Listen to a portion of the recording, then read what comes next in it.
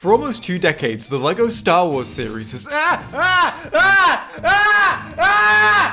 delighted countless tiny half-formed moron people, or children as most people call them to their faces, because they're cowards. For a lot of you watching, these games probably hold a very special place in some fond childhood memories, which is why this video is a risk. My fond childhood memories come from the originals, LEGO Star Wars 1 and 2. These games were later compiled into a fucking omnibus, I guess, and released under one title, LEGO Star Wars The Complete Saga, one game that included the content from both previous games, with some minor changes. Use the Force in fun new ways. The change they showcased in the trailer was the ability to choke Jar Jar to death. Today I want to explore whether this game actually holds up and if it's worth revisiting as an adult for any reason besides nostalgia, and I invite you to join me as we discover whether the answer is yes or controversial. I just want to make that extra clear. The focus of this video is this game worth revisiting as an adult? As someone who's had a great time revisiting loads of my favorite childhood games, this is a question I'm interested in answering by really focusing in on the game's mechanics and how the player interacts with them. The game itself lets you play through all 6 Star Wars films. Each film is split into 6 levels, and each level can be played in 3 different game modes. The first is Story Mode, which restricts the player to playing through the level with a roster of set characters, usually the characters that were there for that bit of the film. Since different characters have different abilities, restricting the characters the player can use restricts the ways they can interact with the level. This forces you to take on the puzzles and the combat in the specific way the devs intended. The second game mode, called Free Play, completely lifts this restriction by allowing you to flip between characters mid-gameplay, granting you access to all the abilities in the game. This allows you to breeze through a lot of the puzzles a lot more easily, as well as giving you the choice to take on any of the combat in any way you like. This also allows you to access new, secret areas of the level that you weren't able to access with the restricted abilities of the characters you had in the story mode. I thought I was further back from the camera. These areas will generally contain some of the game's many collectibles, more on those later. The third and final mode, Challenge Mode, which was actually entirely new to me, is similar to Free Play in that you can use whatever characters you like, but there are 10 blue canisters hidden around the level and you have to collect them all within a time limit to win. The gameplay itself in all of these modes is composed of 3 main elements: combat, puzzles, and searching for collectibles. Let's start with the combat, shall we? Even bearing in mind the fact that this is a game marketed primarily towards children, Fun new ways. the combat seems built from the ground up to be extremely easy. The game essentially has a do combat button, which in most situations you can just spam to win. Melee characters, for example, have the ability to both block incoming attacks and strike with their weapon. You can do both of these things by pushing the same button. If you're about to be hit with something, the button makes you block, and if you're not, it makes you attack. You also don't actually have to block to deflect, you also just deflect during your attack animations anyway. Ranged characters work in pretty much the same way, but instead of automatically blocking, they automatically dodge. All of the characters will auto-aim to try and hit an enemy, so in combat encounters like these, which is most of them, you really don't have to do anything yourself at all. The game will present you with some enemies and then you can just press the combat button until they're all dead. Also, speaking of the auto-aim, occasionally you'll auto-aim on your allies, so that's not amazing. I'm not sure why the game ever assumes that, yeah, you just probably want to punch your friend in the face here, that's what you're trying to do. Now, spamming the combat button may work in the majority of the game's combat encounters, but there is one major exception to this, and that's when you're taking on melee enemies. Just like the playable melee characters, they have the ability to block incoming attacks, so if you just mindlessly spam the combat button, then they will just block all of your attacks easily. So that strategy's not going to work with these guys. Instead, you're going to want to mindlessly spam the ground pound attack. Yeah, so all of the melee characters, except a few of the optional extra ones that you don't actually have to play as at any point in the game if you don't want to, have a ground pound AoE attack. Not only is it incredibly effective at clearing out enemies, it also counts as blocking for the entire duration of its animation. You can clear out large groups of enemies and they can't hit you while you're doing it. Enemies can technically hit you during the jump as you build up towards this attack, which might make you think this is a risk-reward mechanic that tests the player's skill. However, this doesn't happen very often, and when it does happen, there's basically no way as the player you could have prevented it. The only way enemies will hit you during this situation is if they're aiming up because they fired when you were already mid-jump. If that enemy is at close range, then they'll hit you before you've even had a chance to deploy your attack. The ground pound obviously only works at close range, so there's no strategy that you as the player can employ to prevent these hits from going through other than just not using the ground pound against ranged enemies. So how does this attack work work against melee enemies. AI melee characters may be able to block, but that block is in no way effective in any way against the ground pound move. As a result, players will quickly learn that whenever they're faced with a melee character, all they need to do is spam this move and they'll win. But hey, if blocking isn't actually effective against this attack, then what happens when the AI uses it against you? Surely you'd have to jump out of the way to dodge it, therefore requiring the player to actually react to the enemy's attacks instead of just spamming the same moves over and over again. And that probably would be the case if they ever used this move against you, but they just sort of don't. The combat in this game has basically nothing to it other than seeing some enemies and spamming the attack button or the ground pound in response. If you've played LEGO Star Wars, be honest, that is how you played it. Now, I feel it's important to note that none of this means it's impossible to fail. I'll always find a way, and you can't stop me. After scouring my footage of LEGO Star Wars for a long time, I found there were generally 3 main reasons I would end up taking damage during an average combat encounter. The first was just getting shot as I was working my way towards a ground pound. The second was if while playing as a ranged character, an enemy shot me from close range while I was already performing the previous animation, preventing me from dodging until that animation has finished, forcing me to take damage. This could mean they shot me as I was already shooting, or they shot me towards the end of a dodge animation I'd already initiated. This isn't something that happens at mid or long range due to the projectile travel time, so this is something you can try to avoid by avoiding close range encounters as a ranged character. While playing as a ranged character, that is the most interactive part of the combat system. The game also just forces you into this situation sometimes, and then there's nothing you can do to avoid taking damage. For me as an adult, the system is far too simplistic to be engaging, and as for kids, well, I wonder how many of them even realize that keeping your distance is a valuable strategy to employ. I mean, I never did. The final reason I took damage is I just wasn't spamming the combat button fast enough. If you choose the wrong moment to give your combat finger a rest, you will take damage. Sometimes though, you actually will take enough damage to die, so let's talk about what actually happens when you fail. On the occasions that you die, you'll drop some of your in-game currency, which is called studs, then you'll respawn and, pick it back up. Okay, so maybe you won't always be able to get all of it, but still, like, yeah, that's not a big penalty, is it? It doesn't meaningfully impede you in your ability to progress through the level. This is only something you need to care about if you're interested in the game's collectibles, which is another one of those handy topics we're saving for later. I would understand this decision if it was made to make the game accessible to kids, but considering the combat system it's built on top of, that seems entirely unnecessary. You don't need to do this to make the game accessible to kids. As a kid, my favorite games, aside from LEGO Star Wars, were Jak and Daxter, Ratchet and Clank, and Star Wars Battlefront, just to name a few. These games were all easy enough that they were accessible to me at that age, but they didn't achieve that by just removing aspects of the challenge. If you're old enough to pick up a controller and understand how to move, jump, and attack, then you'd be old enough to at least engage with a more interactive combat system. This combat isn't an easy challenge, it's simply the absence of a challenge. This doesn't just make the game accessible to children, but to games journalists as well. For contrast, let's take a look at a level that actually challenges the player in a way that's unfortunately pretty rare for this game. The level where you play through Anakin and Obi-Wan's duel on Mustafar challenges the player not through its combat, but through its platforming. First and foremost, the platforming is pretty easy, but you can't just beat it by spamming one button. You don't get auto jumps to the next platform you want to go to. Instead, you have to engage with the game's tight movement controls. You judge for yourself the correct direction of your jump, and the timing, and whether it's a single or a double jump.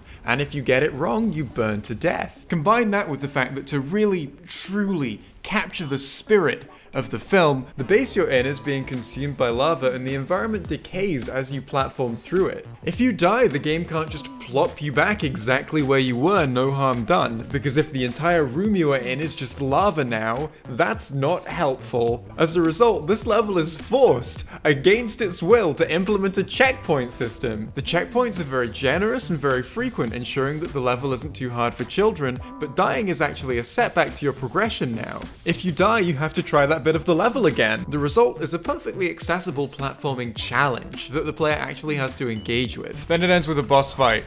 Here's a clip of me beating it with my eyes closed. What's happening? That was the first try, by the way. There are combat mechanics in this game that I like. When playing as a melee character against a ranged character, you can actually deflect blaster bolts and return them to sender. Now, I spent literally my entire career playing this game thinking that that just happens sometimes at random, but it actually only happens if you block when the blaster bolt is about to hit you. This is a great risk-reward mechanic, forcing the player to risk getting hit in order to more effectively deal with an enemy if they're successful. And this isn't just one of those things that you can do if you feel like it, but doesn't really matter. You will sometimes find yourself in situations where you're a melee character and the enemies are some distance from you, making this the most effective way to deal with them.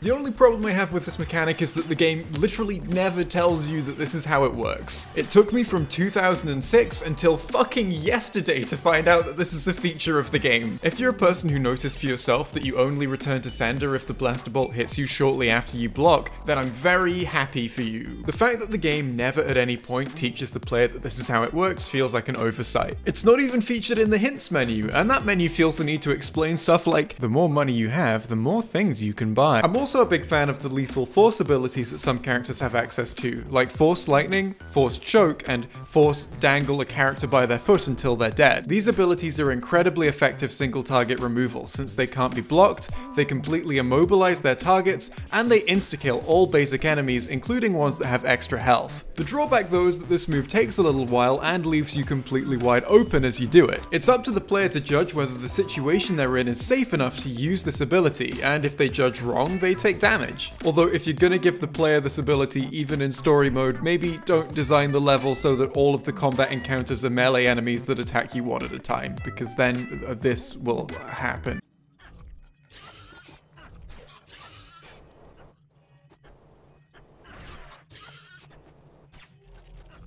So that's the combat, but what about the puzzles? They are usually the only other thing that stands between you and completing a LEGO Star Wars level. So considering the combat, there's a lot riding on them to actually provide something for the player to sink their teeth into. Let's see how they do. Even bearing in mind the fact that this is a game marketed primarily towards children, the puzzles seem ground from the build up to be extremely easy. Oh no. For an example, let's take a look at some of the puzzles in the Dagobah level. This little bit of swamp is a pretty typical area for the player to get through in this game. First it throws a couple of enemies at you, and once you've defeated them, you're left in an empty room trying to figure out how to get to the next room. At this point in the level, in story mode, the characters that you have access to are R2-D2 and Luke. R2, being an astromech, has the ability to fly for short distances and the ability to activate special control panels. Luke, on the other hand, at this point in the story has a blaster. This allows him to, well, shoot stuff, but it also allows him to use a grappling hook in any place that you see this special little icon on the ground. So let's scout out the area and find everything we can interact with. Okay, well it looks like over here we've got the actual exit to the room. These bushes blocking this pathway can be destroyed by Luke with his blaster. But we can't get Luke over here right now because he can't get through the swamp water. We've also got one of those panels that R2 can activate. The island next to it doesn't really have anything interesting, just a few bushes that Luke can destroy and that's it. The first island that Luke is stuck on seems to be the same, just a few bushes. Okay, first things first, let's activate that R2 control panel to see what it does. Well, that panel raises a bridge over the swamp water, so it looks like all we need to do now is get Luke over to this second island and we can progress. There's now nothing left we can interact with as R2-D2, so let's switch back to being Luke. Okay, so literally the only thing here Luke can interact with is these destructible bushes, so let's just destroy them, I guess. Destroying this bush reveals a platform we can grapple on, so now we can get to the other island, we can cross the bridge, and we can destroy the bushes to get into the next room. Turns out the solution to the puzzle was interact with all of the interactable items to win. You can do it in any order, there are no wrong answers. There are no other possible ways to interact with this environment. There's nothing here to figure out. If this qualifies as a puzzle, then there being some food on the other side of the room that you want to eat also qualifies as a puzzle, because you have to figure out that you need to walk over to it, pick it up, and put it in your mouth, and chew and swallow. If we go to the next room, it looks like there's some bricks we can build something out of, and they build a button, alright? That button summons another button you can just go over and press, and that summons another button, and so on, and that's the entire puzzle. You just see a button, and go over to it, and press it. If for some reason you happen to die over the course of this puzzle, then don't worry, you spawn back exactly where you were. You don't have to engage with this level design in any way whatsoever to succeed. The rest of the level is made up of either combat or puzzles like these. Destroy the destructible flowers to reveal some wood to build a bridge. Push the button to push the next button to push the next button to push the next button. Fly over a gap to activate a panel to raise a bridge so that the other characters can cross. Platform through this cave, except instead of checkpoints you just respawn where you were. Stack these boxes in the only way the game lets you to form a staircase. Use the force on these leaves to reveal some bricks to build a turny thing to raise a bridge. Push this clearly pushable object to the only place you can push it so it explodes into bricks, so you can use those bricks to build a panel for R2, which you can then activate to finish the level. What you've just seen is all but one of the puzzles you need to complete in order to finish the Dagobah level. Why have I put one of them to one side? Well, we'll get to that. But first and foremost, let's focus on the fact that these are all just busy work. Something as simple as putting a key in a lock to open a door could be part of a puzzle, but generally this is made engaging for players by making the puzzle more complex so that there's stuff for them to figure out. LEGO Star Wars, on the other hand, just puts 50 doors with 50 keys in a row. Similar to the combat, these puzzles are so simple that they're not just an easy challenge, they are the absence of a challenge. Each metaphorical door and key just has a different skin on it. Maybe just to fool you into thinking you're doing something more complex than seeing a thing that one character can interact with and picking that character. The puzzle from the Dagobah level that I put to one side is the only puzzle from that level that doesn't conform to this pattern. In this puzzle, you're presented with 2 red mushrooms that you can use the force to push lower into the ground. The shorter one you can push all the way into the ground, and the taller one you can push down to the original height of the shorter one. The mushrooms will only stay pushed down for a short amount of time until on their own they return to their original height. And at the same height as the tall mushroom, there's a panel that only R2-D2 can activate, making it clear that the objective of this puzzle is to get R2-D2 to that panel. Now, I'm pretty sure the solution to this puzzle is pretty obvious to most people. Push down the short mushroom, then push down the tall mushroom, then switch to R2-D2, then stand on the short mushroom, then wait for it to rise, then fly to the tall mushroom, then wait for it to rise, then fly to the panel, activate the panel, and open the door. You probably worked it out as soon as I explained to you what the puzzle was. It is incredibly simple, but it is still more complex than all of the other puzzles in the level put together. Using the force on the mushrooms doesn't just turn them into a ramp or something that allows R2 to get to the panel. That version of the puzzle would only have one potential way the player could interact with it, making it just another key that you put in a door to unlock it. Everything in this puzzle, though, actually has to be done in the correct order to work properly. This is the kind of complexity that makes a puzzle a puzzle. It's just not very much of it. Another puzzle with a solution slightly more interesting than interact with everything interactable to win comes at the start of the Great Pit of Carcoon level. All along the edge of Jabba's sail barge, there are these little panels that you can raise up using the force. When you do this, some of these panels will blow up and turn into studs, and some of them will just stay in a raised position for a couple of seconds. Part of the solution to this puzzle is to raise the leftmost panel and use it to platform to a higher area. I'm a big fan of this because it means the solution isn't immediately obvious, but instead is hidden within the set dressing of the level. In that Dagobah level we talked about, you might have to destroy loads of bushes just to find the right one, but once you do find it, a big red symbol appears letting you know not only that you have found the solution, but also exactly how you have to interact with it to progress. These 2 puzzles I'm praising are ones where you actually have to notice the solution for yourself. It's a step in the right direction, but as they are, I find all of the puzzles in this game to be entirely monotonous now that I'm an adult. But what about when the puzzles interact with the combat? Normally you can deal with the enemies and then start the puzzle, making the combat and the puzzles entirely separate activities, but that's not always the case. A few areas of the game where you're expected to solve puzzles also have infinitely spawning enemies. You'll clear out the room and then realize the party's only just getting started. Like when you've just finished consummating the newest addition to your harem and then your butler arrives with 12 more women. This fundamentally changes how you interact with the game's enemies. Now they're just there, a permanent fixture of the room that you're just gonna have to learn to grow to accept. The puzzle itself might be a simple task, or well, no, it's definitely a simple task, but now you have to do it while getting shot at. Assuming you care about the game's very minor death penalty, so you're actually invested in dodging the blaster bolts, this is a fun little challenge. That is, assuming all of the interactable objects in the puzzle can be interacted with quickly. Some actions, like using the force or building stuff, have animations that completely remove the player's control of where it is they're moving, and getting hit during this animation interrupts and can totally reset the task. If it's something that you can do quickly, then that's fine, because you can just wait for an opening and then perform the action. If it's something that takes a little longer though, you're just locked in place, hoping that the blaster bolts miss you for a while, which, you know, might be a tried and tested Star Wars strategy.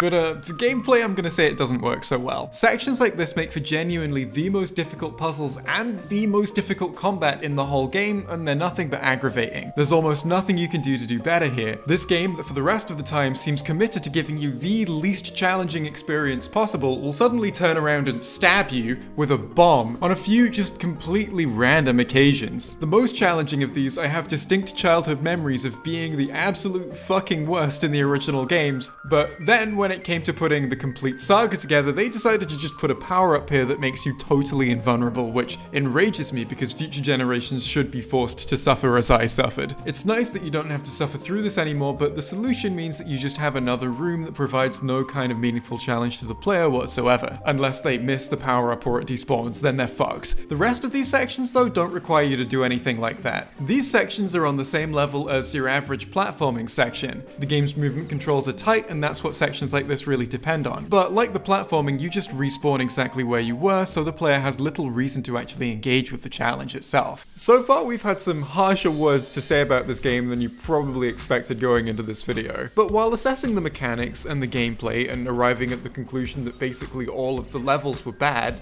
oh no, fuck. There's something I couldn't help but notice that this game has refined to a fine art. As a retelling of the Star Wars saga in LEGO, there's a certain atmosphere you might expect this game to have. And it's just so abundantly clear that a huge amount of time, attention, and care went into ensuring that this game has that atmosphere. This is one of the most charming fucking games I've ever played. Let's, for example, look at the level where you rescue Princess Leia from the Death Star. For one thing, there are a couple of parts of the level where enemies spawn from elevators. These could, and in most games probably would, just be spawn points for enemies that the player can't interact with. But in LEGO Star Wars, you can go up the elevators and find stuff like a dressing room full of hats that you can wear if you like. There is no gameplay reason for any of this to be here, it just is. Or you can find a pool full of stormtroopers all wearing bathing suits, but also all still wearing their helmets so you can tell they're stormtroopers. These are both just areas with a few extra studs in them for you to find, and they could have just been empty grey rooms. Everything about this game is presented in the most characterful way possible. If you don't disturb them, these battle droids just lounge around and play cards. In the cutscene where Obi-Wan says goodbye to Qui-Gon, in the background, Maul's legs are still just there, standing there on their own. If you're playing as Lando and you try to punch Leia because, I don't know why you're doing that, instead you get an animation where he kisses her hand. The game is quite frankly filled with unnecessarily charming animations. Gamorrean guards can play air guitar on their axes. Princess Leia can dance and wink at you. Man, that's fucking hot. Here's a clip of me beating it with my eyes closed. If you turn the music off in the menu, the Cantina band just stands around without their instruments looking confused.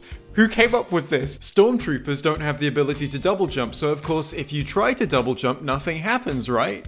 No, that wouldn't be cute enough. Instead, you just fall on your face. And if you jump off something tall, you literally fall on your ass. It would have been so easy to just implement an animation for all of the actions that each character can take. But nah, this game doesn't just have a walking animation or a weapon drawing animation. Every character that it makes sense to has their own unique little cute animation for every action it's possible for them to do. Literally all of Han's animations are the animations of a man who fucks. This Lego figure has slept with at least one member of your family, and he was the one who didn't call them back. All of Lando's animations are just there to let you know that he fucks even harder than Han. He slept with 2 members of your family at the same time, and that's not even the main thing he remembers about that day. The bastard. I can't tell you about every charming little touch in this game without just describing the entire game to you, because it is made of them. I can't in good conscience recommend that you actually pay attention to what you're doing in this game in terms of gameplay. I do, however, recommend paying full attention to literally everything else. Stuff like the fact that one of IG-88's melee animations is taking off his head and using it to hit people with. These games are incredibly fondly remembered by an entire generation, and that did not happen without a good reason. Every action you take and every room you go in, you have a strong chance of finding something new to smile about. That's not just something that happens by accident. You might have heard me say the phrase,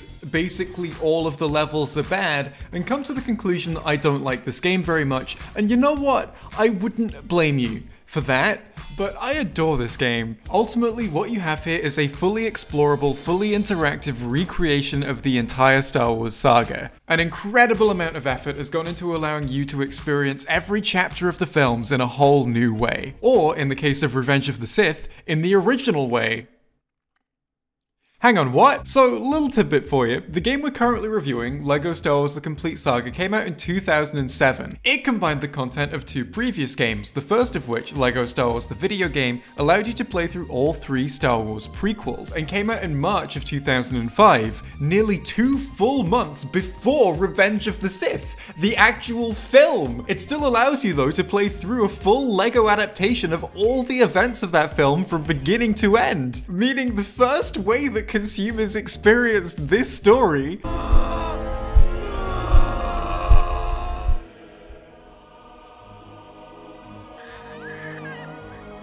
was like this.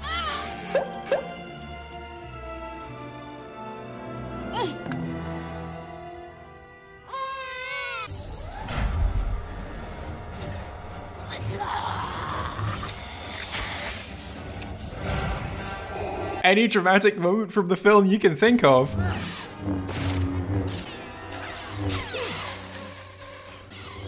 Good, Anakin, good.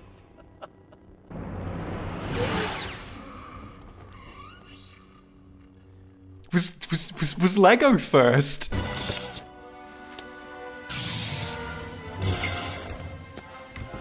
This isn't an adaptation anymore, this is the original now. The fact the original game was developed while the third film it was adapting was still being made resulted in some other oddities too. A huge amount of content that ended up being totally cut from Revenge of the Sith can still be seen in LEGO Star Wars The Video Game, and later made its way into LEGO Star Wars The Complete Saga. You know the level where you play as Anakin and Obi-Wan and you have to rescue the Chancellor from General Grievous's ship? It might have occurred to you to wonder why for the second half of the level all the rooms are just on their side for some reason. It's okay if you never noticed. Well, originally there was supposed to be a long set piece here where the ship they were all in tilted on its side. The Ruin of the Jedi level includes a cinematic where Obi-Wan watches a hologram of Anakin killing Shaq-Ti. Another thing that feels totally random until you find out it's a deleted scene. In fact, that level's entire opening is based on another scene that never made it into the film. And I'm glad it didn't, because this scene is really dumb.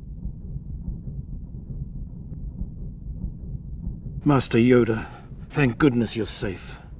We've recaptured the temple, but we expect another clone attack at any moment. I'm sorry, mate. What's your plan there? Hi, Master Yoda. We're not clones. We're just a group of coincidentally identical Jedi. Identical not only to each other, but to all of the clones that you've fought alongside for several years now. You might think it's odd that we all look and sound exactly like them, but it's just one of them crazy coincidences, you know? Yeah, that'll convince him. So you recognize me then? You're wearing a different coat. You saw straight through that. Hey, Master Yoda, what is it, Master Windu? My pregnant— Hang on a second, you're not Master Windu. You nearly got me, you little fucker. Did that really nearly get you? Shut the fuck up, Ben. You're a fucking moron, Yoda. Words cannot begin to describe how stupid you are. Alright, but oddities aside, that scene was never any more finished than the state I just showed it to you in. The loving adaptation of Revenge of the Sith in this game is made all the more impressive knowing that it was adapted from unfinished scenes. They didn't have a final cut with finished effects to look at. For particularly CGI heavy scenes, which, yeah, I think there might have been a couple of those, the team must have been working from these frankly brilliant placeholder animatics that showed what would happen when the effects were finished.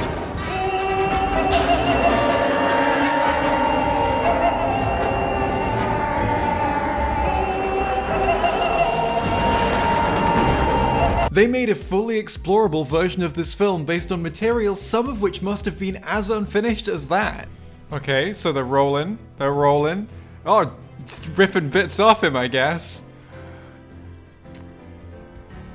Nice push. Is that a brain in his chest? He looks pretty helpless there. Oh, jeez. Oh,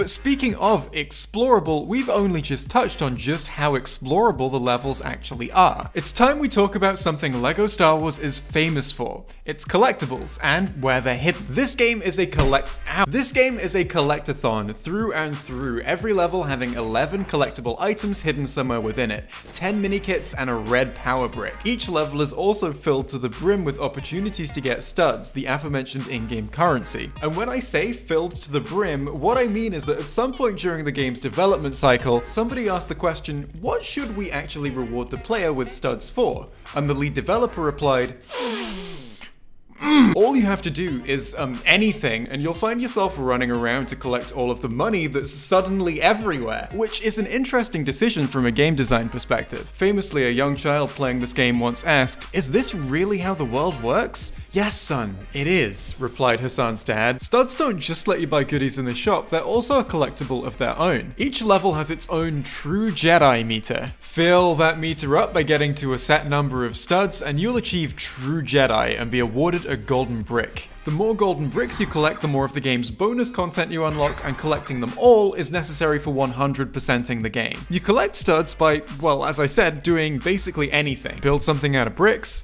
use the force on something, or destroy a destructible object. Yeah, that's some money right there. There'll also be some studs just around for you to pick up on the level. Some of them will be in really easy and obvious places, some of them will require some minor platforming, and some of them will be slightly off the beaten track, although I'd still hesitate to call them hidden.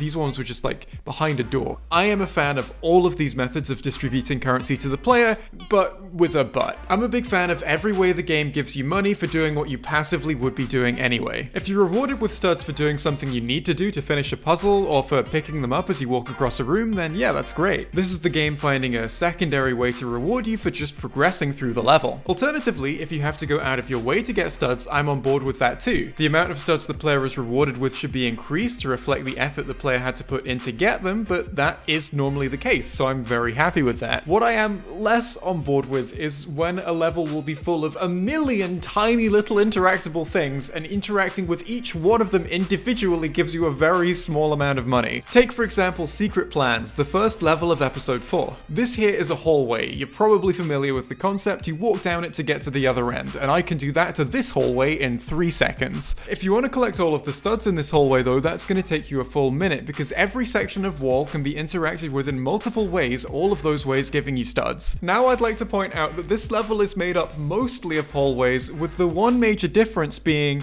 most of the hallways are longer than this one. Getting all the studs on every level is going to be a fun challenge for lots of the levels, but there are still plenty of levels where achieving that goal is going to mean trudging through every area at a snail's pace, performing the same repetitive action over and over again. The only attribute of any player this is going to test is their patience. Getting through the first room of Ruin of the Jedi is something that I can do in about 30 seconds. You walk from one side of the room to the other and you kill a few guys on your way. It's nothing that complicated. Getting through the same room while collecting all the studs takes 8 minutes. And that's not 8 minutes of gameplay, that's 8 minutes of...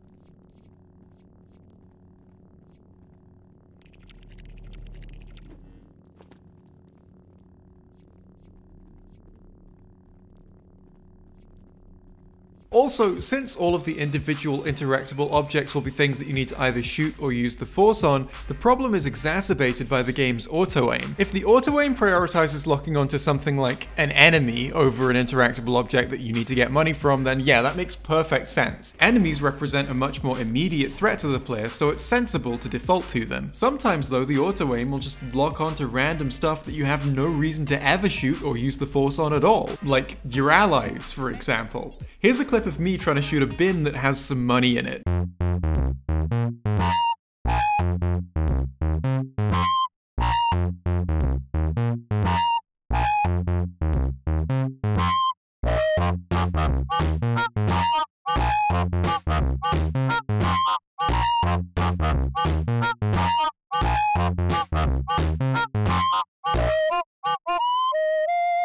Shooting these womp rats doesn't benefit the player in any way whatsoever. I know that I'm not aiming my weapon directly at the garbage can here, but I'm not aiming it directly at the womp rats either. They're behind me. Surely it would make more sense to have the auto-aim prioritize things that there is actually a reason for the player to ever want to shoot. at the very least when it's the thing the player is the closest to aiming at. This isn't going to fuck you up a huge amount, but when it does get in your way, it can be kind of irritating. Collecting studs and this whole true Jedi system ties directly into the combat, since losing studs is the only meaningful way the game punishes you for dying. Like on this occasion, where I just walk into a fucking landmine because of how big and clever I am. Or on this occasion where I walked into a hole because I wanted to see what would happen. Most of the levels in the game have a finite number of studs, so if you die too many times and lose too many of them, then you'll be forced to try the whole thing again if you want true Jedi. I'd say that of all the levels in the game, the one that it's most engaging to try and minimize your deaths through is the Anakin vs Obi-Wan fight, where the main challenge comes from the platforming, which you have far more control over than any combat encounter. When you're platforming, you can really focus to make sure you don't die. But when button mashing is the optimal strategy, it doesn't really matter how focused you are. Failure becomes a lot more arbitrary, and it makes sense to me that the more arbitrarily you can fail, the less severe the punishment should be. Fortunately though, with how the game is set up, this is exactly the case. When you die in combat, you lose more studs, but you don't have a chance to get all of them back because they've probably fallen on the floor. Conversely, your platforming deaths happen because you fall into an area that kills you, like a swamp or a pool of lava or a big hole. All of the money you lost is now in that place, meaning you can't pick it back up and the punishment is a lot more severe. This is absolutely perfect considering the nature of both challenges. The clear-cut challenge, where all the variables are under your control, has a clear-cut penalty. The challenge with fewer of the variables under the control of the player compensates for this by making the extent of the penalty a variable they can generally control. It's also a completely natural result of the money dropping at your feet, rather than something that has to be imposed clunkily or artificially. Mechanically, it's not actually two different penalties for two different kinds of failure. It's the same kind of penalty both times, it just interacts with the environment in an appropriate way. This makes the system entirely intuitive for most players, and it isn't something that the game is ever gonna have to explain to you. So does going for true Jedi actually make the level design engaging? Well, yeah, it does when the challenge is platforming. The game's movement controls are tight and the challenges themselves are well designed. My only criticism of the majority of the platforming in this game is that there's often no reason for the player to actually engage with it, and as soon as there is a reason, that criticism goes away. That is far from being my only criticism of the combat system though, so yeah, this is not enough to fix that. And unfortunately, combat is an element far more fundamental to the core of this game than the platforming is. The need to include a significant amount of combat in every level was apparently strong enough that chapters that in the films were relatively peaceful have had hordes of new enemies added for the player to fight. Like on Kamino, Django now has a personal army of droids that he sends to attack you and dislike bomb your videos. Conversely, the vast majority of levels contain minimal or no platforming. So studs and true Jedi are a positive addition to the game sometimes. On the occasions where they're implemented poorly though, they can turn the game into an absolute chore. But what about the other collectibles in the game? It's time for us to talk about mini kits and power bricks. I've grouped these two together because in terms of the gameplay challenge they provide the player, they are the same thing. They'll be hidden around the level and you have to find them and pick them up. The difference between them is what you're rewarded with for finding them. If you find all 10 mini kits that are hidden within a level, then you're rewarded with a unique vehicle that you can use in the game's bonus content, as well as being given a golden brick. Each power brick you find unlocks a unique toggleable bonus in the shop. This can be anything from a total novelty item that turns all the game's money into poo to literal invincibility. Now, this is all bonus content. If a player gets stuck on one of the levels and can't figure out how to finish it, then they can't get to the levels that come after it. If the game was designed with the philosophy to be as easy as possible so that basically any kid can play it, which it kind of seems to be have done, that happened, then in theory the optional extra content could be where the actual interesting challenges are provided without limiting anyone's access to the core game. Unfortunately though, it isn't. The obstacles between you and finding these collectibles are the same puzzles and combat that we have in the rest of the game. Typically they're hidden inside rooms that you can't access in the story mode and have to access using characters from free play. Once you're inside, you'll be faced with a puzzle that, as with most of the puzzles in the game, the solution will just be interact with all the interactable objects to win. The interactable objects will be very clearly marked as interactable objects so you can't miss them. And then occasionally you'll have to deal with something like the mini kit is high up, so switch to the character that can jump high. You might think that the challenge is to scour the level to figure out where all of them are hidden, but they make a noise. It plays at the spawn location of every minikit or power brick, it's directional so you can tell where it's coming from, and it gets louder the closer to it you get. As a result, figuring out where these guys are is rarely an engaging challenge, and then getting them is rarely an engaging challenge. You'll be walking down a hallway and you'll see a door that only stormtroopers can access, and you'll hear the collectibles noise coming out of it. You'll go in the room and you'll find that there are some of the game's floor buttons for you to stand on. Then you'll stand on the lit up ones until all of them are green, and then that's it, you solved the puzzle? Congratulations, you did it. Here's the red power brick for this level. On your way out, try not to auto-lock onto the wrong target and accidentally electrocute Jar Jar. Now, as I mentioned, this game oozes charm in every possible way. It is neat that you're setting up a cute little disco on Kamino, and it is absolutely fucking adorable that the Kaminoians have a cute little dance animation that they go and perform as soon as you finish. But in terms of gameplay, there is nothing to get out of this. There's a minikit puzzle in the Jedi battle level that requires you to stack all of these things on top of each other to form a pillar. I forgot to record myself the first time I finished this puzzle, so it's a blue stud rather than a minikit now, but you're a big boy and I'm sure you can learn to live with this compromise. The minikit itself doesn't actually appear until after you finish the pillar, but the pillar is too tall for you to jump to the top of. The solution? Remove the top section of the pillar and jump from that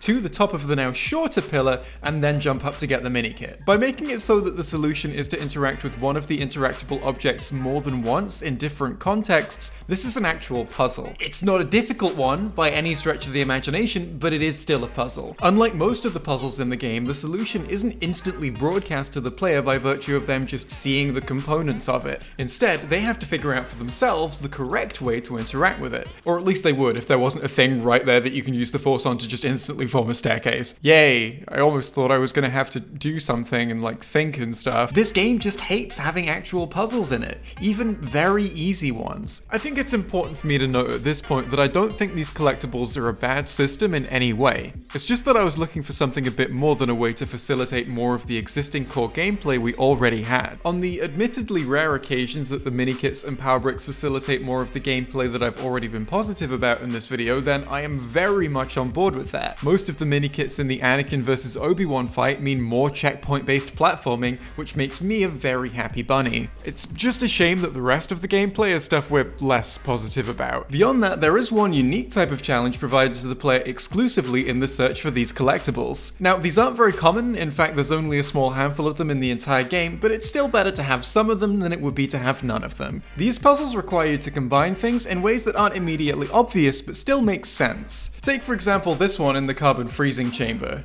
The minikit in this room can only be obtained if you grab a stormtrooper and drop them in the carbon freezing hole. Unlike most interactables, the hole doesn't come with some kind of clear indication that you're supposed to drop a stormtrooper into it. But you as the player in this room can hear the minikit noise and know that there must be something you have to do to get that minikit. If you're familiar with Empire Strikes Back, you know that this is the hole that people get put in. So, if you take a moment to think about it, this makes sense as something for you to try. I am a fan of the fact that the minikits make a noise when that noise leads you to an interesting or charming puzzle. Unfortunately though, most of them are no more complex than follow the noise to find and pick up the thing. So, we've now covered what you're going to be getting up to in story mode and free play, but we haven't really talked about challenge mode all that much. While you're playing through the same levels, the mode itself is pretty separate from the rest of the game. In fact, none of the collectibles we just talked about even appear when you're playing challenge mode, because the mode expects you to hyper-focus on its one set objective, collecting all 10 blue canisters within the time limit. This is a mode that didn't exist on the versions of the game that I played as a kid, so when I came to it for the first time as an adult, I thought maybe this would be exactly the thing the game needed. It doesn't matter how simple the core gameplay is, because the challenge is now to do it quickly. I thought that that in itself might make the mundane tasks of the gameplay more interesting, in the same way that the mundane task of driving somewhere is made more interesting in a racing game with the challenge of having to do it faster than your opponents. Well, there are two ways you can engage with challenge mode. The first is to just try and beat it. If you get all 10 canisters within the time limit, then well done. You have completed the challenge, my dude. Unfortunately, this time limit is so insanely lenient that it's just not a factor at all. As I got into the swing of playing challenge mode, I got pretty used to the fact that I didn't even have to make any attempt to go any faster than I usually would to end up with significantly more than half my time left on my first attempt. I don't just have insane amounts of time left when I go around collecting all 10 canisters, I have insane amounts of time left when I lazily meander through the level, spending a while pissing about in the wrong areas because I'm barely paying attention. Since learning how the game mode works, I've never even even come close to running out of time, which is the lose condition, and I really wasn't trying that hard. If you can play the level slowly and badly and still finish with more than half your time left, how is this ever going to be a challenge to anyone? I think the only people who are going to find the challenge mode challenging are people who can't find one of the canisters because they haven't realized that, like the mini kits, they make a noise. The footage you're currently seeing is me beating a level on challenge mode, half-assing it on my first attempt. It took me just over 6 minutes. Engaging with the challenge mode in this way will just give you even more of the same core gameplay, with the one key difference being that now dying matters even less because you don't have any studs to drop. After my first half-assed attempt at this level, I then challenged myself to see how quickly I could actually do this, and in my second attempt I got just over 4 minutes. In my third attempt I forgot to get the first canister and didn't realize this until the end of the level because I'm so clever. So I had to backtrack from the end of the level all the way back to the start, and the run still ended up only taking me about 5.5 minutes. After practicing the level for about 30 minutes, I was able to get it in under 3,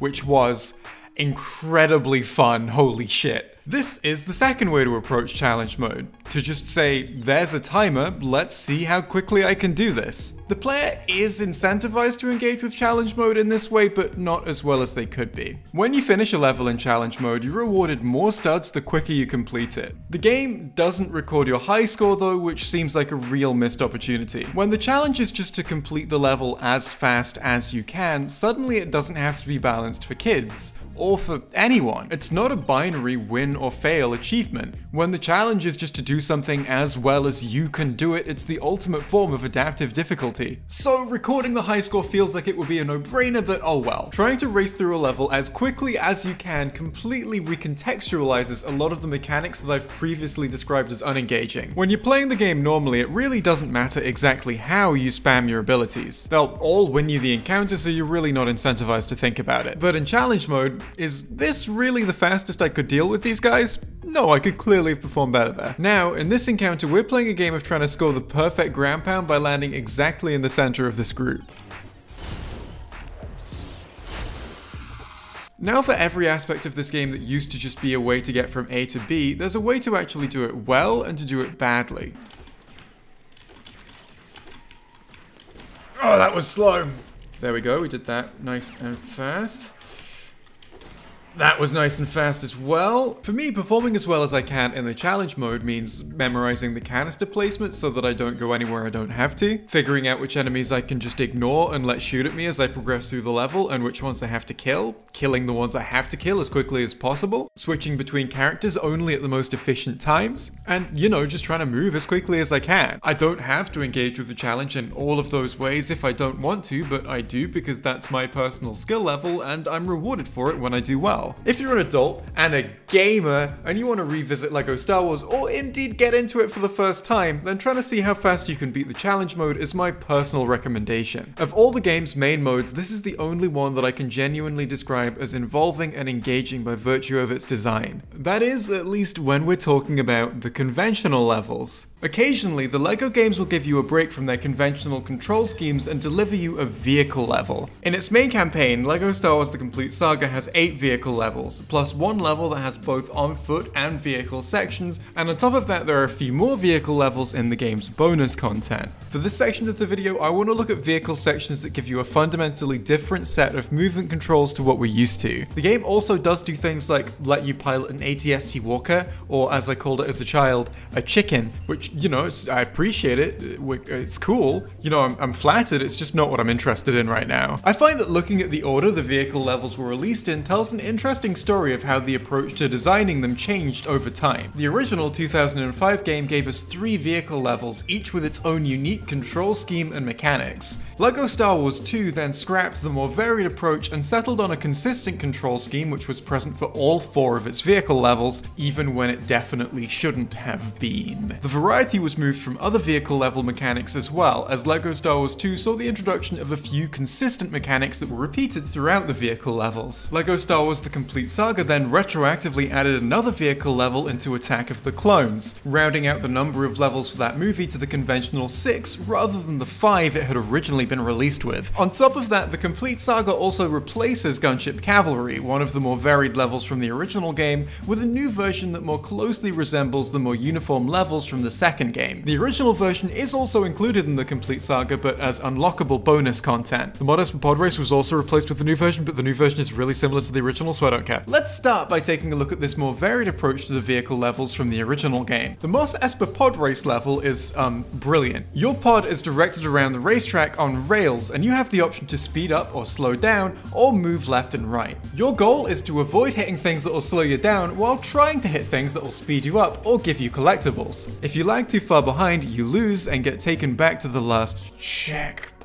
This gameplay is simple enough that basically anyone from your most advanced Minecraft 12-year-old to your iguana could pick up a controller and give it a go. Since you're on rails, you don't have to do anything like the cornering yourself. You can dedicate your entire focus to trying to hit that green boosty pad and trying not to hit that rock. Just moving left and right relative to the things you do and don't want to hit is simple, but in this context it still requires a strong enough reaction time. If you do hit something though, it generally only slows you down a little bit, so you still have every chance to win. The Mos Espa Pod Race is lenient, but not so insanely lenient that it completely removes any aspect of challenge. This is one that you can't beat if you have your eyes closed, and you can believe me because I definitely tried. The track itself is incredibly varied, providing lots of different kinds of obstacles to navigate through. In fact, different events take place as you race, causing the track to change from lap to lap. Even though you're engaging with the same simple mechanics throughout the whole race, this kind of thing keeps it interesting. Most of the obstacles you deal with are big and obvious, but they come towards you very, very fast. The challenge is perfectly designed to be fun, fair, and to mimic how pod racing is portrayed in the film.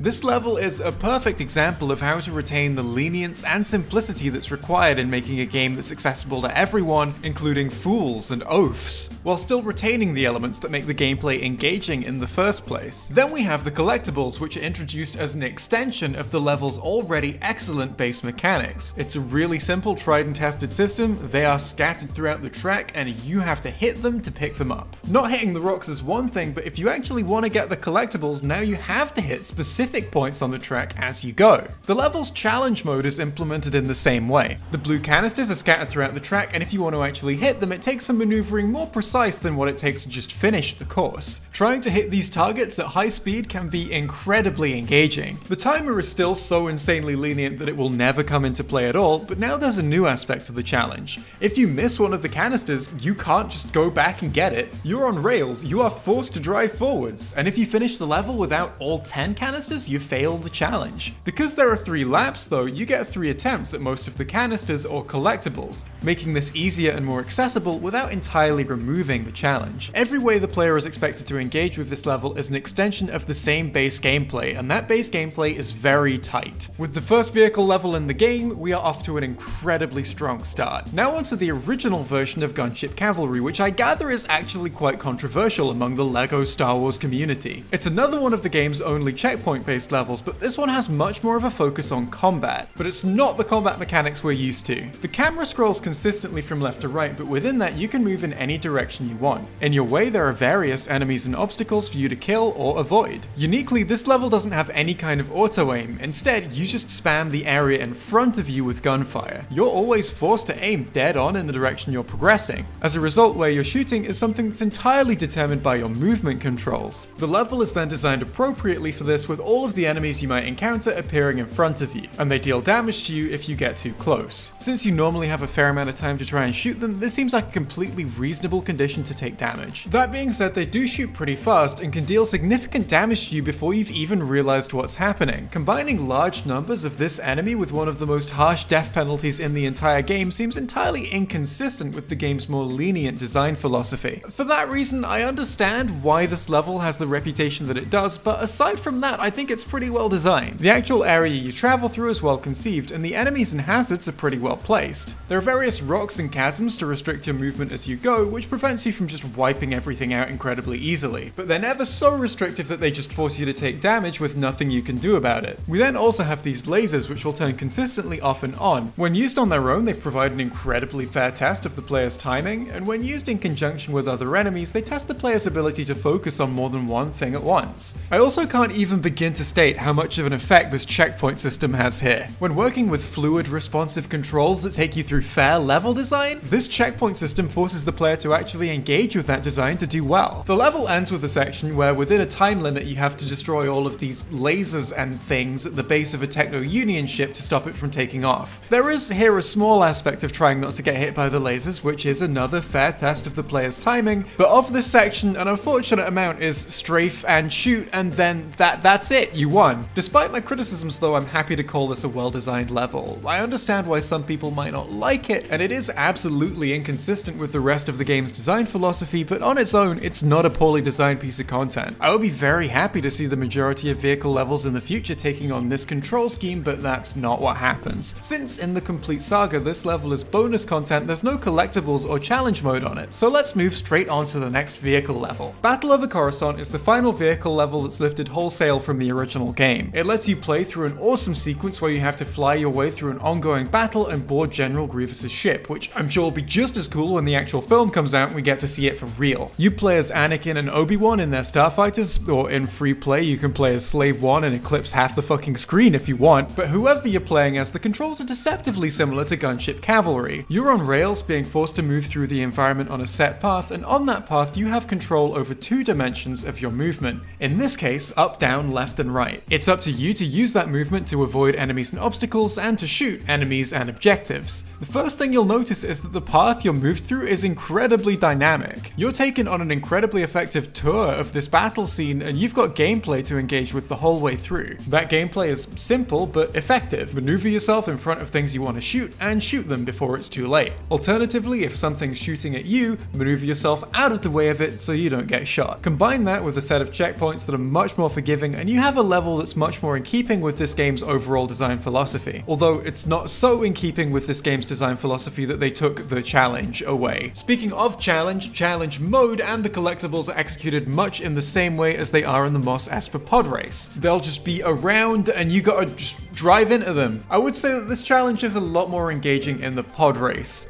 The passive movement speed in Battle over Coruscant is much slower, plus there are far fewer physical obstacles that might get in your way that you'd have to work your way around to get the collectibles. As a result, picking up the collectibles on this map is a process of seeing them from a distance and then just moving slowly into them. The high-speed maneuvering that made this engaging in the pod race is entirely absent here, and there's nothing else that makes it an engaging challenge. As a result, searching for collectibles or playing the challenge mode doesn't make for an experience that's in any way meaningfully distinct from just playing the level normally. It's a good level though, so could be worse. These 3 levels are all pretty cool and all bring something unique to the table. The pod race is an excellent test of your high-speed reaction time, just like it's portrayed to be in the films. Gunship Cavalry is a more complex challenge with more moving parts, but it lets you take it at a slower pace to compensate. Battle over Coruscant is a midpoint between the two, but does have a few sections where it falls into the trap of combining the slow pace of Gunship Cavalry with the simplistic challenges of Mod Espa pod race, making it the least engaging of the 3 in my opinion. That's not to say it's a bad level though, because it easily makes up for this with just how dynamic your journey through the environment is. Right, now let's move on to the later vehicle levels. The consistent control scheme between all of these levels isn't a control scheme we've seen yet. You're not on rails of any kind and instead have full freedom over your movement, but only in 2 dimensions. In this respect, they're actually pretty similar to the conventional on-foot levels. They both give you a series of rooms or areas that you can move around in on a 2D plane. The main difference is that when on foot you can change direction as quickly as you like. You have as much control over the direction of your motion as you possibly can, because at any moment you can change from any direction to any other direction. In these vehicle levels though, your motion is comparatively restricted as you actually have quite a wide turning circle. If you try to turn significantly more sharply than your turning circle allows, this locks you into an animation that flips you a set 180 degrees. This might not seem that significant at first, but this is the means by which you interact with the levels. The level of control you have over your character is significantly restricted,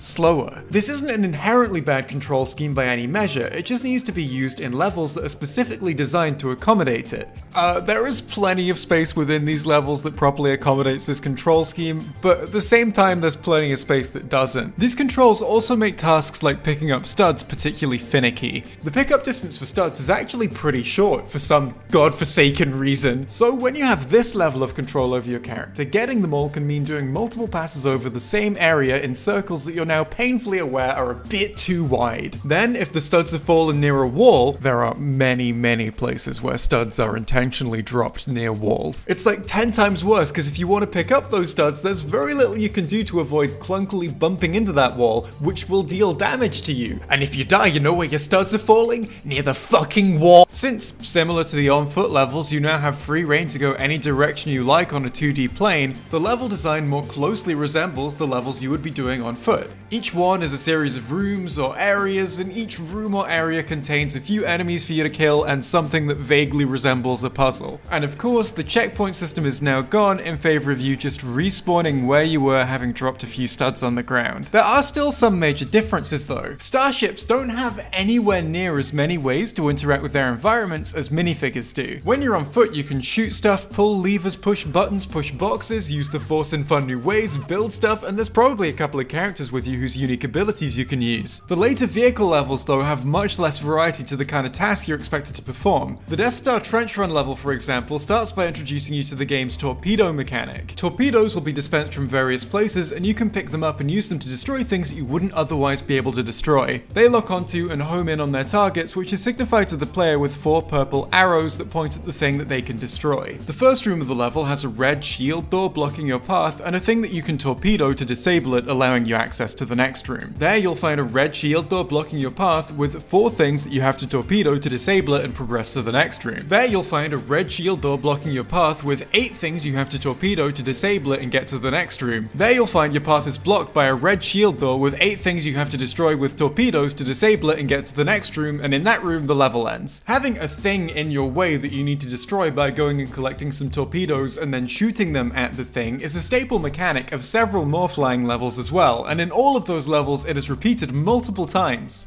To compensate for this lack of variety in the puzzles, the game throws a lot more combat at you. In fact, I'd say it's fair to say that these mundane puzzles are basically just busy work to keep you in the room for longer so that you have to engage with more combat before you can finish the level. So, how is the combat in these levels? Well, it's mainly a matter of dodging enemy fire. You have no reason to not just be shooting constantly, and the auto-aim is pretty strong, so hitting enemies isn't really something you need to put any thought into. Plus, most of them will just respawn infinitely anyway, so hitting them doesn't even help you that much. No, the only thing that is productive to focus on is not getting shot. You do this either by manually moving out the way of gunfire, or by pressing space to perform an evasive maneuver, giving you a few invincibility frames. This is a great system, in theory, and performing a dodge at the right time when you see an attack coming can feel great. There's a couple of problems though. I'm gonna play you a clip where I get shot at. I want you to tell me if you think there will be enough time between knowing the shot was coming and getting hit to react to it. The enemies aren't actually that good shots, and most of the shots fired at you will miss just because of the movement you're doing anyway. But of the shots that do end up hitting you, a lot of them will just come completely out of the blue, giving you virtually no time to react to them at all. I'm sure there are people whose reaction times are fast enough that they could have dodged these shots if they were really trying. But when stuff is constantly shooting in from off screen, giving you just a fraction of a second to react, dodging it is disproportionately difficult when compared with the rest of the game to an insane degree. But you know what's generally not that difficult? Just picking your studs back up when you die. Players therefore aren't incentivized to actually engage with this challenge. You have infinitely respawning enemies that generally won't do anything worse to you than taking you out of the game for a couple of seconds. Every aspect of how this combat is set up incentivizes the player to basically just ignore it. I mean, you can hold down the shoot button and maybe move around a bit more than you would otherwise to try and avoid getting shot better, but that's basically the depth of your involvement. When the vehicle levels are that, combined with you doing the same exceedingly simple task over and over and over again, they don't just lack engaging gameplay, they lack something far more fundamental to the appeal of LEGO Star Wars.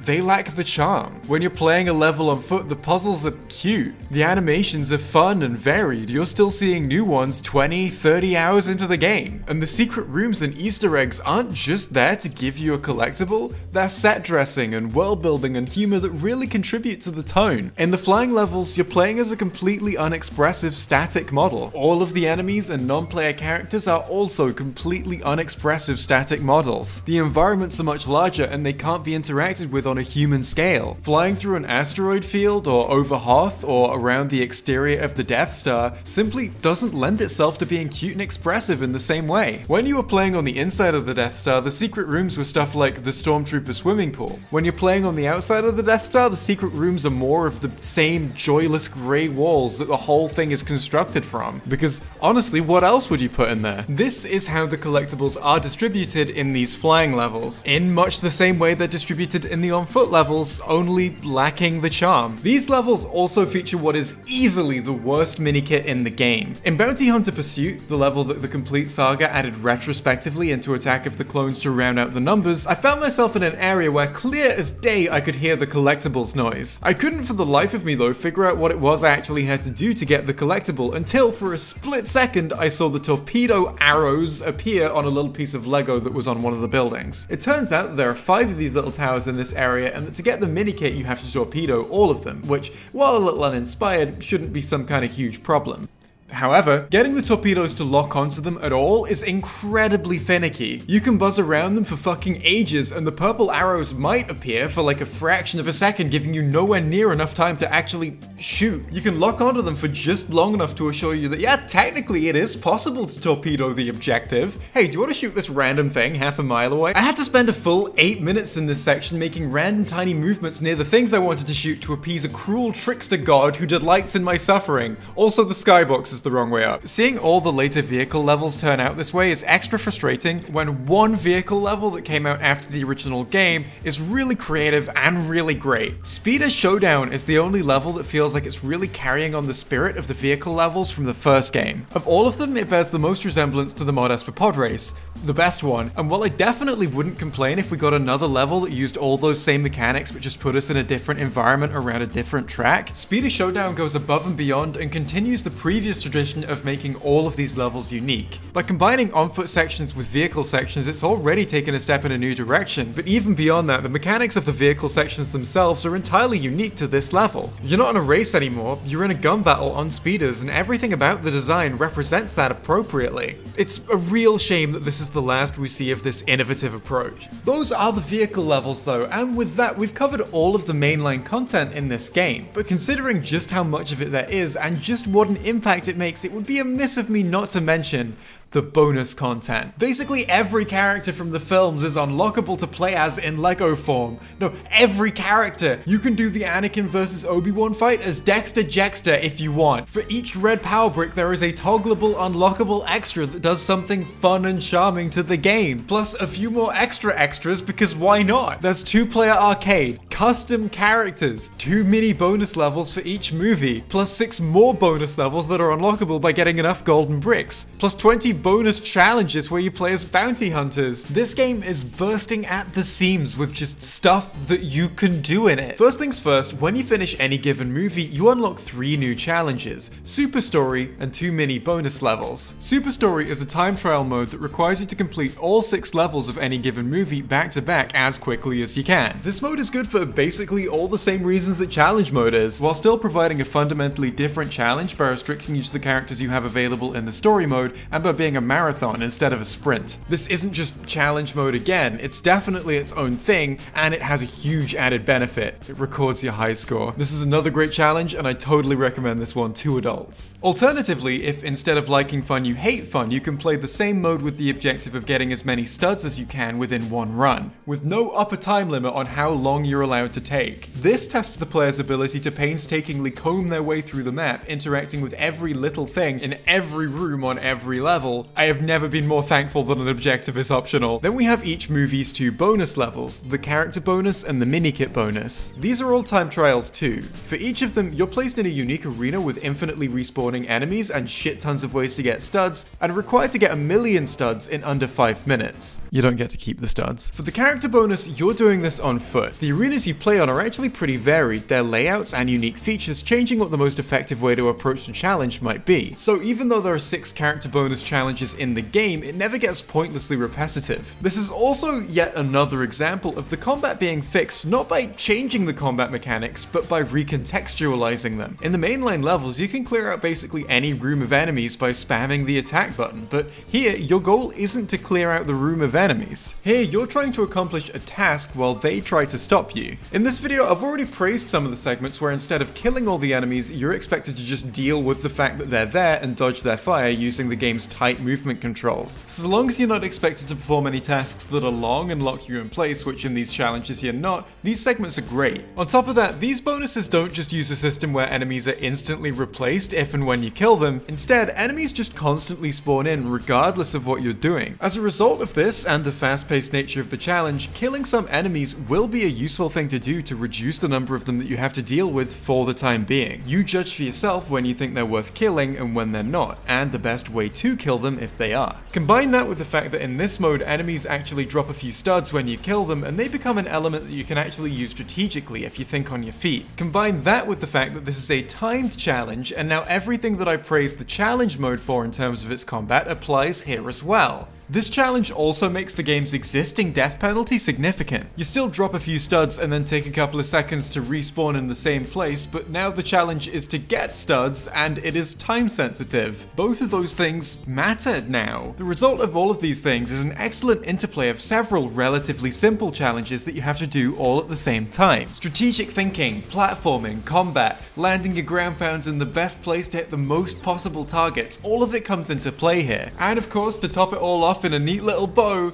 the game records your high score. While I do think this challenge is excellent and engaging, I do have a couple of criticisms of it. For one thing, power-ups. Power-ups will sometimes spawn out of objects you destroy. When you pick them up, they'll give you a variety of status effects for a short duration of time. This includes, but isn't limited to, invincibility to all enemy attacks, a score ×2 multiplier on all of the studs you pick up, and a massive increase to the stud pickup distance. Making the game much easier like this for a short duration is fine in theory. It could even be used strategically by the player if they, for example, save a large amount of studs to pick up for when they have a power-up. The problem though has been on the screen for a while now. Power-ups drop pretty frequently and there's no meaningful upper limit on how many you can get. As a result, your high score and time to beat will almost certainly just be a run where you got lucky and strung a load of power-ups back to back, allowing you to just ignore huge aspects of the challenge and doubling your score as you do it. I'm very happy for luck to be a factor in the games I play, but I'm less happy about it when that luck can get so good that it allows you to just circumvent the game. Speaking of things that allow you to just circumvent huge aspects of the challenge, we also have overpowered extras and characters. Of the toggleable unlockable extras that you get by finding a red power brick and then buying them in the shop, some of them have quite the impact on the gameplay. You know, stuff like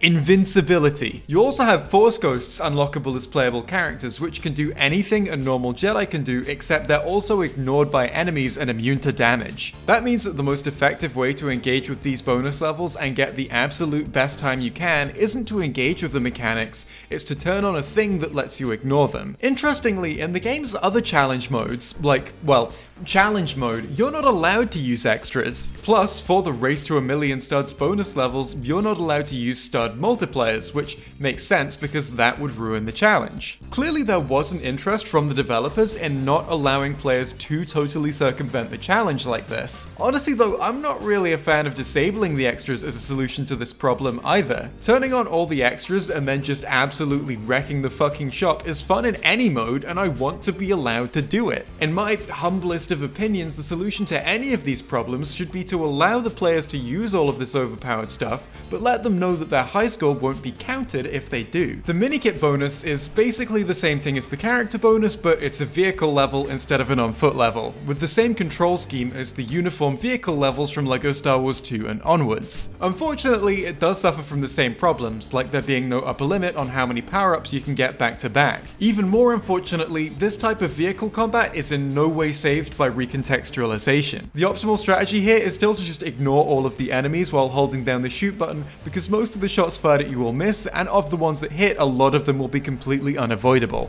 These challenges are a lot less engaging as a result. What I really do appreciate though is the huge roster of unlockable playable characters. For every level that you have all 10 minikits in, which for me is all of them because of how cool I am, you unlock a new ship, vehicle, or droideka that you can use in these levels. That means a whopping 36 unique playable characters added in just for this bonus content. While very few of them are different enough to actually change how the player is going to interact with the combat system, they all have their own unique weapons and handling, which is a huge amount of effort to go to for such a small part of the game. Even though I don't find the challenge engaging, I really do appreciate that this goes above and beyond. There are a few unlockable characters though that are so unique that they do change how you interact with the challenge. For example, if you want to be immediately shot to death without having the opportunity to do anything, you can play as a walker.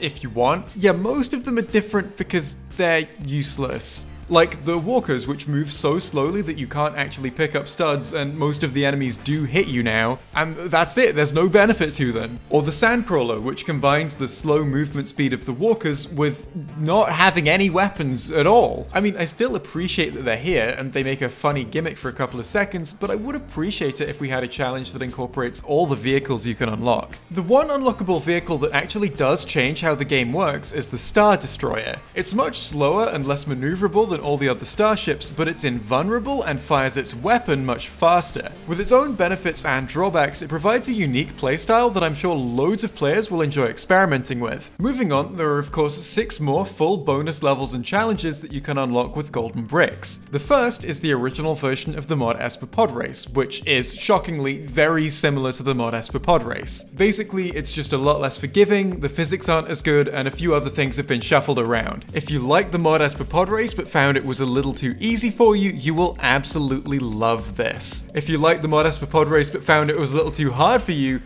get fucked. The second is Anakin's Flight, a vehicle level that lets you play through Anakin's assault on the Trade Federation control ship from Phantom Menace. It is, in every way, just another of the uniform vehicle levels, complete with a solution to every room being torpedo a thing to open a door. The third is the original version of Gunship Cavalry, the better version of the level. The fourth is an on-foot level called A New Hope, where you play as Vader assaulting the Tantive 4 at the beginning of, well, A New Hope. This was originally a bonus level from the 2005 game, and that game only let you play through the Star Wars prequels. In that context, it made a lot more sense to have a bonus level that let you play through the first scene of the original trilogy, because then playing any scene from the original trilogy would feel unique and special. When it's placed in a game where you can play through the whole of the original trilogy whenever you want, this feels a lot more random. Still though, it's better to have it here than to not have it here. The 5th and 6th bonus levels are a pair of time trials called Lego City and Newtown. Just like in the character bonus and the minikit bonus, your goal is to collect 1,000,000 studs as quickly as you can. The nature of the challenge though is completely different. There are no enemies or obstacles, instead you just need to go around a Lego City destroying things and interacting with things to get studs. While doing this as fast as you possibly can might seem like a perfectly good challenge in theory, there are a few problems with it. The first is that there is exactly the number of studs you need on the level. If just one of the little fuckers, of which there are 1,000,000, is hiding from you, you can't finish this one. So you would hope that they're not easy to miss, right? That what you need to do and where you need to go to get them all is very clearly signified to the player. The opposite of this is in fact true. In most levels of the game, what you can interact with is signified by the fact that it is made of Lego. Obviously, you can't destroy or use the Force on every part of every map. For the levels to actually be playable, it's vital that the players understand what parts of the map they can actually interact with. In this room, for example, I can destroy part of the wall. Instead of having to just shoot every wall in every map to find that out, this wall is made out of Lego to show me that that's possible. Literally every part of the Lego City map is made of Lego. There is nothing to denote what you can and what you can't destroy. If someone had hidden 1,000,000 needles in a very large haystack, you'd probably find the first 990,000 of them pretty easily. At the point you started, there'd probably have been more needle than haystack. But towards the end, did I check in here? I did, okay, nothing in here. Alright, what's over here?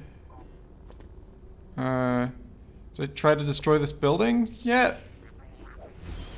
Oh, no, you can destroy a little bit at the end of this building. Okay, I've got a few more now. Is there anything else here I can destroy? Have I missed any more? Oh, there was one hidden behind the wall there. Now, I don't think that walking through a Lego city and just interacting with and destroying everything that you can is that engaging to begin with. But when you're running around the whole place desperately trying to figure out what action you haven't tried on what thing yet, it can become so incredibly tedious. The last thing that I was missing, by the way, was that I hadn't thought to use bombs on these lights. Mostly because all of the objects in the game that you can use bombs on are a specific color to denote that you can use bombs on them, but these lights aren't.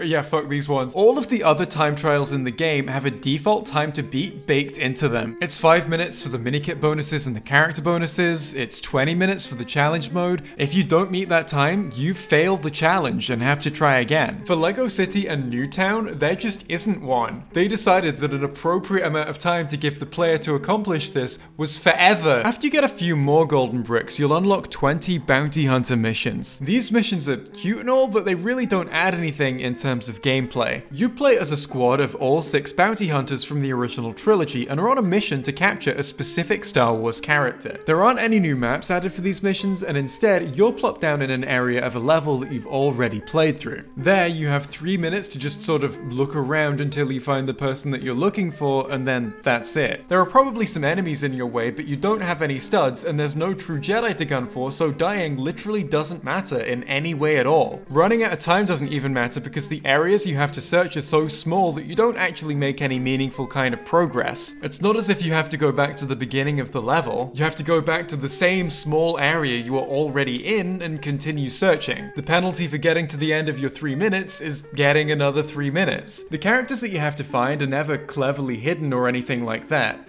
They're just standing around somewhere and you have to check every room until you find them. Besides the novelty of having all 6 of these characters together bounty hunting, which is worth something, I do find these levels to be entirely pointless. It's disappointing because they definitely didn't have to be. I'm sure it's possible to make some kind of challenge on existing maps with these 6 that does have engaging gameplay. It's just not what we got. Alright, what else have we got here? Oh, the extras, right, the toggleable extras. They do much more than just cause massive problems for some of the game's time trial modes, you know. Do you want literally every character in the game to be wearing a fake nose, mustache, and glasses? Well, that's an option you can unlock. Why? Because it's fucking charming. Did you think I was done praising this game for its charm? Because we're about to pile on a whole load more. A lot of the extras have minimal or no effect on the gameplay, but are just fucking cute. Like Super Gonk, which makes the Gonk droid one of the fastest and most nimble characters in the game. Do you want to play the Anakin Obi-Wan fight as the Gonk droid? There's Daisy Chains, which replaces all the grappling hooks with, you guessed it, Daisy Chains.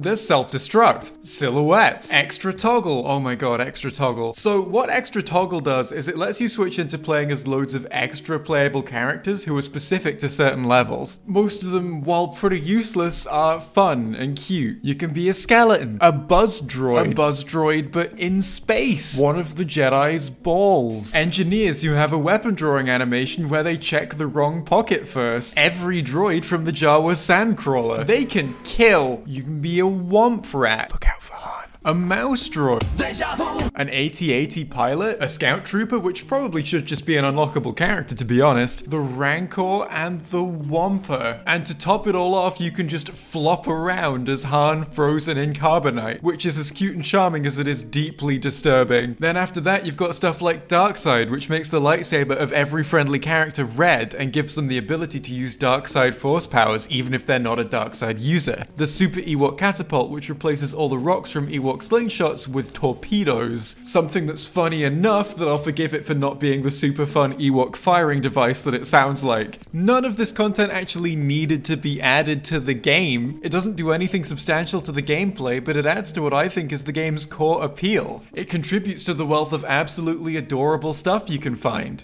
There's not an avenue you can poke your nose down without finding something cute, except then you've got the extras that are specifically there to modify the gameplay. Stuff like invincibility, fast force, fast build, stud multipliers. Each one of these is specifically designed to make an aspect of the game easier or more convenient. Unlock them all and turn them all on and you're a god. Here's what happens if you buy and stack every stud multiplier.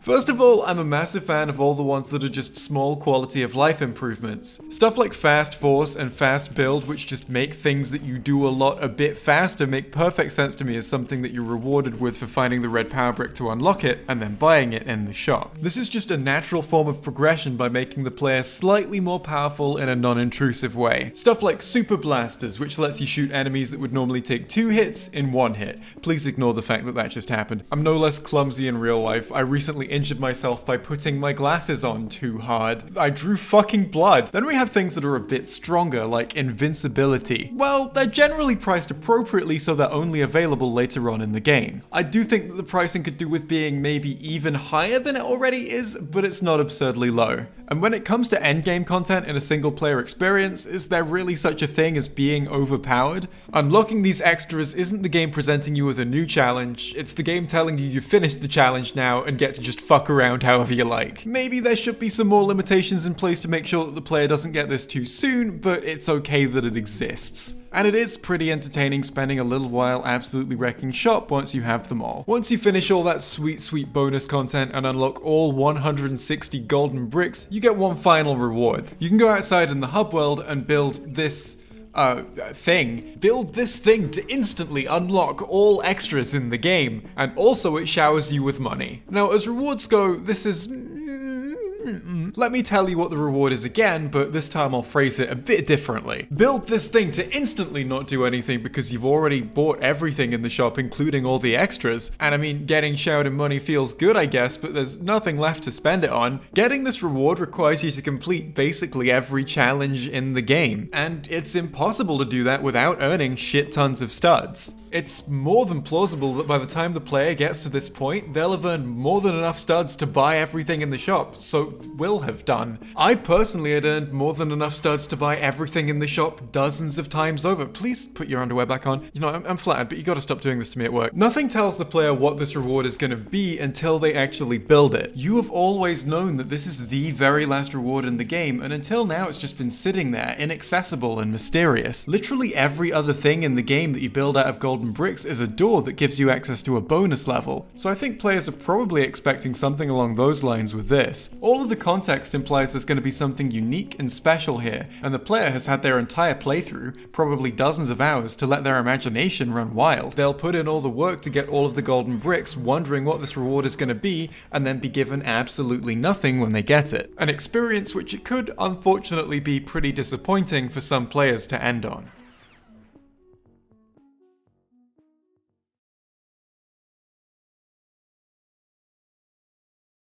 I think it's more than fair to call this game an extremely mixed bag, but also a classic. One thing that I absolutely wasn't expecting when I revisited this game was the absolute breadth and variety of content. It doesn't matter if you're an experienced gamer or if this is literally your first game and you're a 5-year-old. I doubt that you find every way that you can play this game absolutely captivating, but I also doubt that you'd find literally none of the ways to play this game captivating. Currently, the game is sitting at £15 on Steam, and I think it's well worth that price, especially if you happen to have an infinite money spitting machine and all of the stud multipliers. I think for me recommending this game to adults, the biggest drawback is that you have to play through a lot of the game modes that I've described as less engaging to unlock the ones that I've described positively. Even then though, you're not in for some totally tedious experience. I will happily say you're in for tedious gameplay, 100%, but there's a lot more to games than gameplay. In the process of making this video, I found... Hey everybody, this is Jeremy Dunham, Editor-in-Chief of IGN PS2, and today we'll be taking a look at LEGO Star Wars. The IGN review of LEGO Star Wars the video game from 2011. It's not a very good video, and I might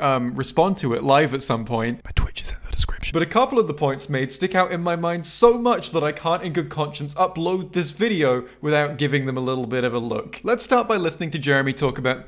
Oh god, I'm doing a video response to someone called Jeremy. I've been thrust back into cinema since. Let's listen to Jeremy talk about the puzzles in the game. There's also a greater emphasis on puzzles the longer you go into the games. A little bit later, you start to really need to exploit the abilities of your characters. There are some stages that will actually require you to use up to 6 characters at a time. And that takes a lot of brain power.